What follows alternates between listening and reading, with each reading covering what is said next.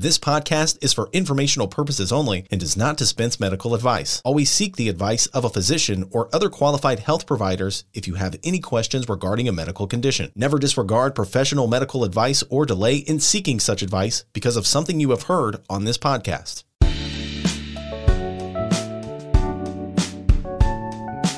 Welcome to a show that we like to call Prostate Cancer Real Talk.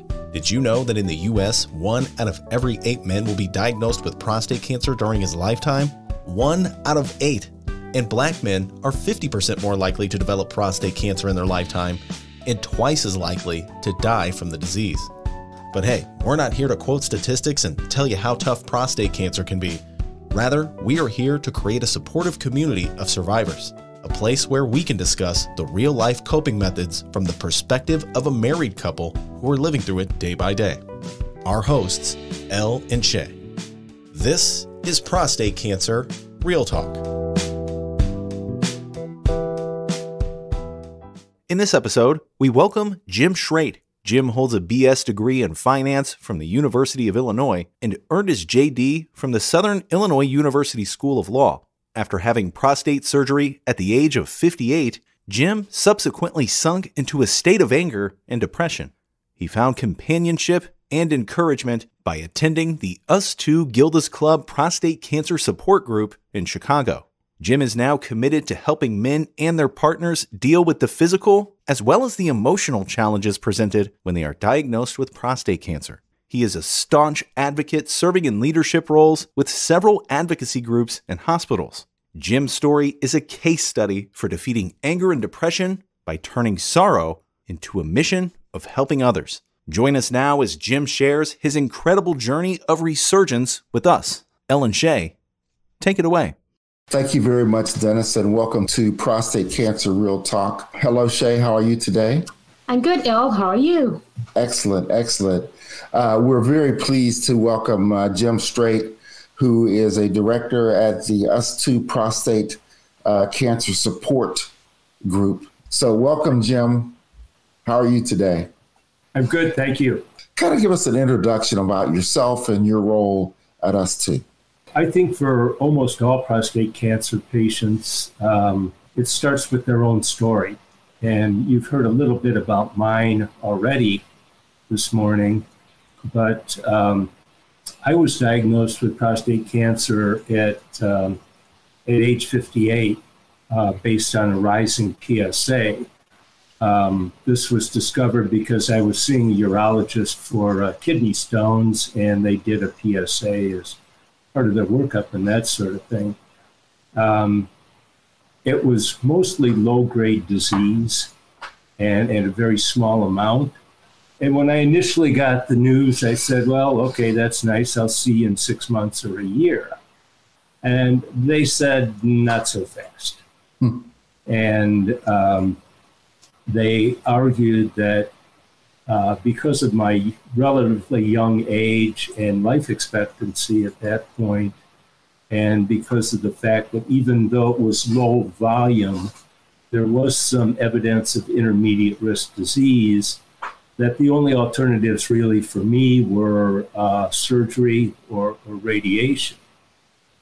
I asked a lot of questions of my urologist and ultimately my surgeon about the side effects and consequences of surgery and treatment. I don't feel in some instances that I got accurate information from them. And I went ahead and had the surgery when I was 58.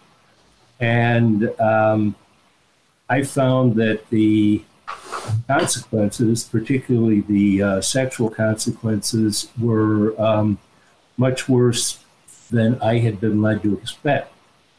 And this made me very angry, and I actually fell into a clinical depression that I didn't realize what was going on because they don't typically warn you about the possibility of depression and some of the other things as a possible outcome of treatment. And I didn't realize what was going on until I became suicidal. Mm. And at that point, I went back to my surgeon and we arranged for a mental health referral. And I got some medication and I got some therapy, and that helped me a great deal. Somewhere in this process, I found my way to an US2 support group. It's the support group that meets in Chicago at Gilda's Club. And the people there were tremendously helpful to me in working through some of my issues. And I think, at least at that point, one of the really important things about that group was I was very angry. And when you're depressed and angry, it really is difficult for everybody who's around you. And at that point, my daughter was a senior in high school, and my wife, was also at home with us. And they just want things to get back to normal. They want things to be the way they were. And for the patient, a lot of times that's not possible. And so for me, at the outset, the support group was a place for that anger to go and to be expressed and listened to and really relieved to some extent. So that was my initial experience with the support group. And as time went on, working with other guys who were going through various difficulties with prostate cancer treatment and effects of treatment, I found that trying to help them allowed me to step outside myself a little bit and actually find healing through the process of helping other people. And I think it's probably at that point that I became a true believer in support groups and peer-to-peer support. What a great story. I mean, you went from depression to suicidal to the chairman and board member of US2, which is the support group to help people with prostate cancer, men and their families. Shay, what's your perspective from a wife's view on Jim's story, and how does that sync up with what some of the experiences that we had were? So, Jim, I'm wondering, do you find other men, because this is extremely interesting. I don't think we've had any other guests that potentially was suicidal. So dealing with US2, do you find that other men share the experience that you had? I'm finding that there's a lot more depression out there than is ordinarily thought. Mm-hmm. And one of the things that we've done at US2 since I've been on the board is to put some stuff on our website about mental health and depression and trying to recognize symptoms, for example, of mental health issues and get help, before it turns into suicidal thoughts. Mm-hmm. And that, I don't think we've dealt in group with anyone who was specifically suicidal, but we've dealt a lot with mental health issues that manifest in one way or another. And, anger is frequently one. And, for a while there at Gilda's, for actually quite a while, I was the angriest guy in the room. Mm-hmm. And, after that calmed down a little bit, Angry Man number 2 came along. And I was able to sit back and say, well, I've seen this movie. Mm-hmm. And I think we were able to give him some help. Just a reminder, to ensure that you stay up to date on the latest episodes from PCRT, don't forget to hit that subscribe and like button. I often wonder, you're married, and so with Elle, I just always try and have the role as a supportive wife and with encouragement, and he hasn't gotten to that point yet. So do you think that it's just some things that the wife, there's a level of, I guess I want to say the husband being angry and upset, there's just a point where the wife trying to console the husband it's just not going to work. And the husband will probably really, truly need therapy as well as medication? Because I'm always thinking like I can fix it. Like, if Elle is upset or, he's depressed. But I just always think like as the wife, I can fix it. Do you think it's just a point where, hey, wives, you just can't fix this? I think that point definitely exists. I enjoyed support from my wife and my family, particularly my son, who actually was at college at that point. I mean, we spent a lot of time on the phone, and I got a lot of support from him. I think sometimes it's harder for a wife or a child who's in the same household with the patient, because, you've got your life going on. And what you really want is for things to get back to normal and get back to the way they were. And you want the patient to be healthy and cured and that sort of thing. And as time wears on and this anger continues or even gets worse, as it did in my case, I think that people around you, frankly, become fatigued. And it is difficult at that point to deal with it or to try to deal with it and help. And I think what happens in many of those cases, and was true for me, is, you just kind of bottle it up and try to cover up the anger and the depression. And I can say categorically that doesn't work. It just, it at the end of the day, I think it makes it worse. So I think it's wonderful to have that kind of support, but I think it doesn't always work, and I think it's very, very difficult in ways you might not imagine. And so, as we're discussing this point, what's coming to my mind is the fact that we are reaching out to the men and their families who are going through this, who just may not know that there are other people like them. One of the experiences that I had was as I began to talk openly about the fact that I had had prostate cancer and had surgery or whatnot, one of the most surprising things to me was the number of men who said, oh yeah, I decided to go with radiation therapy, or I had that, process several years ago. I mean, you'd be surprised. Well, you wouldn't be surprised because you know this, but the fact of the matter is there are just so many guys that have gone through this or are going through this, and we just kind of keep it as a secret from each other. What are some of the things that we can do and say on this show to encourage guys, Jim, to just come out and seek help and just know that there are resources available to them? Because, guys, we have our pride, and there's certain things, particularly when you start talking about the impact on your sexual health and whatnot, it really becomes a in the closet kind of discussion. So what would you say to the guys out there who are listening that, may not be as open with their feelings as we are here today? Well, I think, first of all, it's helpful if you can get some of that out. It goes back to what I said about a moment ago about keeping things bottled up inside.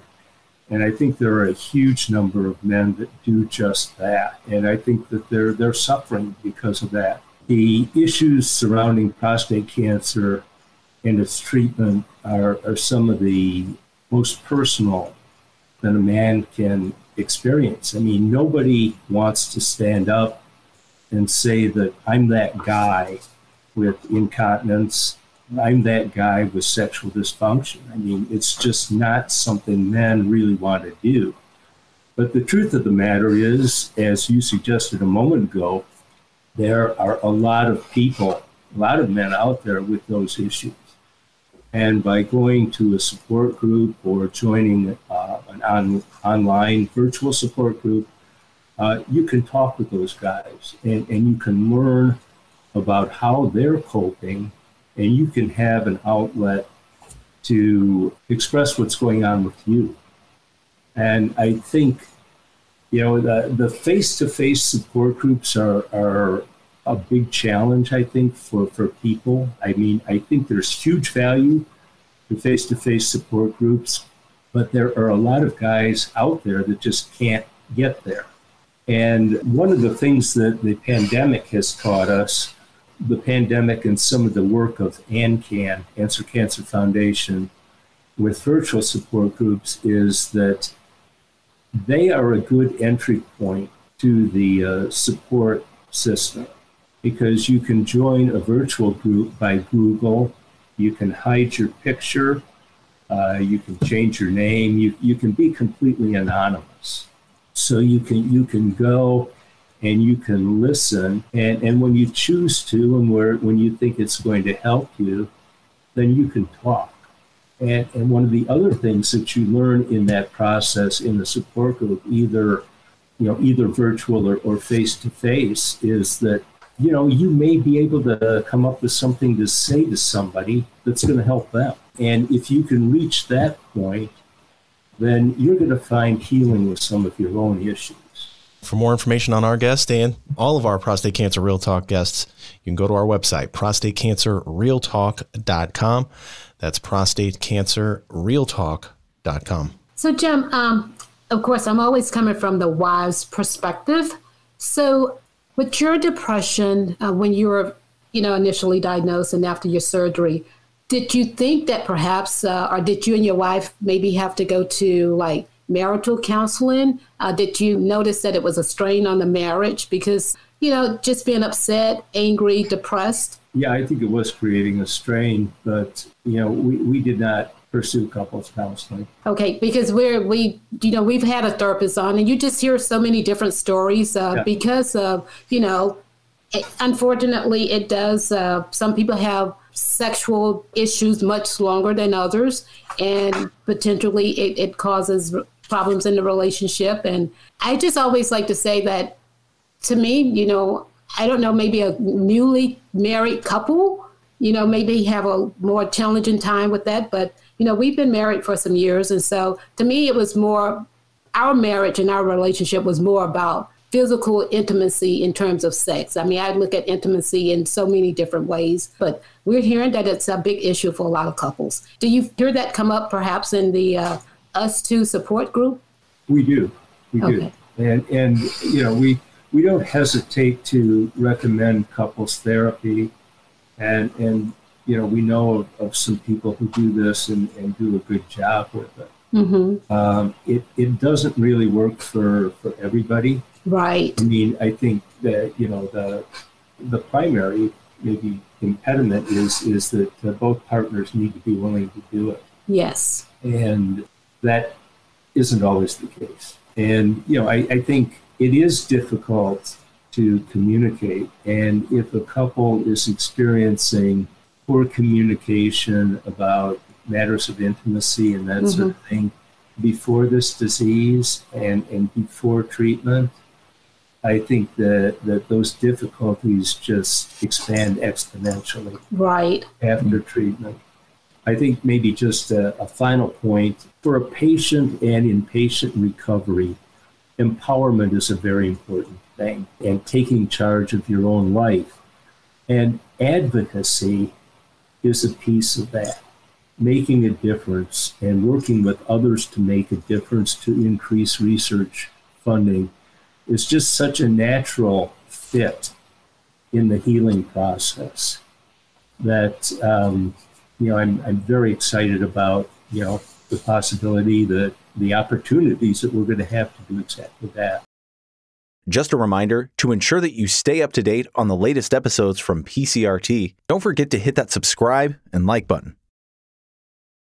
Just because you are an excellent urologist and a world-renowned surgeon, not you personally, but, just because an individual may be a world-renowned surgeon and a great urologist, it doesn't mean that they're the world's best communicator. Okay. And so everybody doesn't communicate with other people the same way. And regardless of your medical expertise and whatnot, to me, there's no better person to tell you about this experience than somebody who's gone through it themselves. They can offer you perspectives that don't necessarily come up through your conversations with your doctor.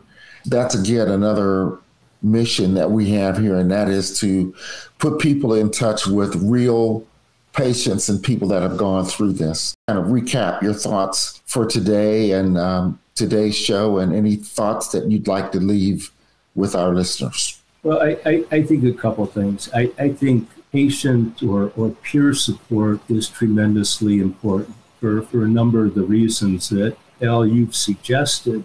You really need to talk with someone who's been through it to develop your expectations and that sort of. And then once you get through treatment, you really don't know what's going to happen. Some people have a very good outcome, some less so. But there are ways of coping with that are not in the medical books. And part of that is just having a place to go and talk about it when everyone around you is, you either can't talk to them or they're tired of hearing it. So I would say, I guess, two things. Reach out to the support organizations, learn all you can about your treatment decision, and don't be bashful about seeking support. Again, we are here as a communications community. We are here to facilitate a dialogue among people who have joined, like Dave Howson told me a couple weeks ago, that have joined this club that nobody wants to belong to. But we are here, and we have great tools to help each other, this podcast being one of them. And so we just want to encourage people to know the fact that you are not alone if you're facing this challenge. Jim, thank you so much. It was so awesome having you.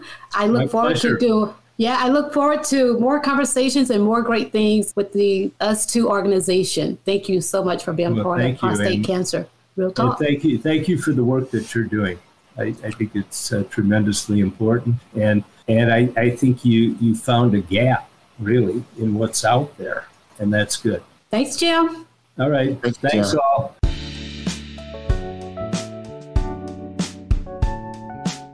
To find out more information on the guest you just heard or previous guests and a list of Prostate Cancer Real Talk episodes, visit our website, prostatecancerrealtalk.com. And if you have a question, comment, or if you would like to share your story, send Elle and Shay an email, ellandshay@prostatecancerrealtalk.com. That's LEL and Shay, SHAY, @prostatecancerrealtalk.com.